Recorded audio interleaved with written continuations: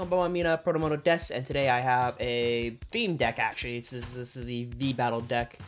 These are different from the decks of like the Charizard one that we opened up a little bit earlier, just because they this one more focused on a little bit more competitive play, I would assume.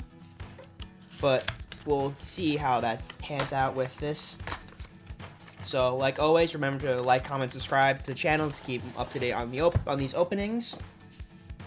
And then we'll get right into it. Ooh, that's a large coin. Yeah, plastic. Okay. Wow, that's a big one. Look at that. And the Charizard one was pretty tiny. I think they changed the layout and scale of certain things. But here we go. We have our playmat. This is the Venasaur one.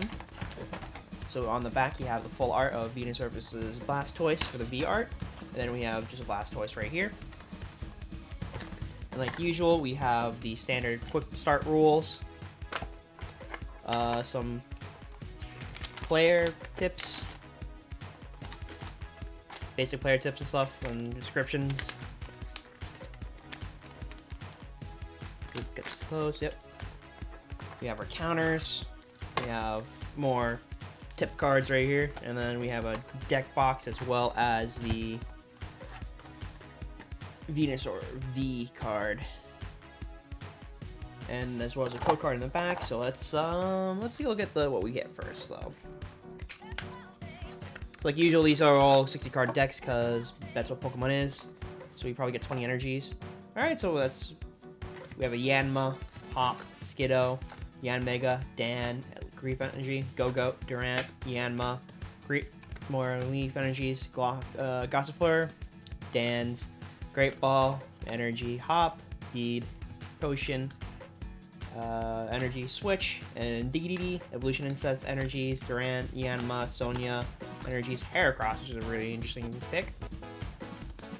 Gym Trainer, Skiddo, Energies, Hop, Great Ball, Gym Trainer, Heracross, Pokemon Catcher, and we have Energies, Potions, Dan, Switch, Energy, Bead, Dan, Switch, Energy, Skiddo, Go-Go, Hop, Eldergloss, Energies, Gossifleur, Yanmega, and Indeedee, and another Energy, and finally a Durant.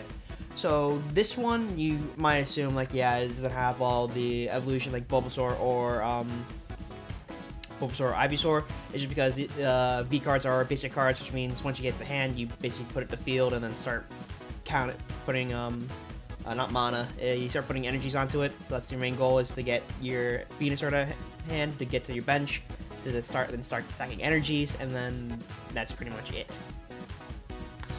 And so finally, here is the code card for you if you guys didn't play the TCG online. And that is it for this video, actually. So I will leave it there. So remember to like, subscribe, and hit the bell notification so you can be up to date with all things that I do for this channel, like Pokemon and Yu-Gi-Oh! And I will see you guys next time. Sayonara!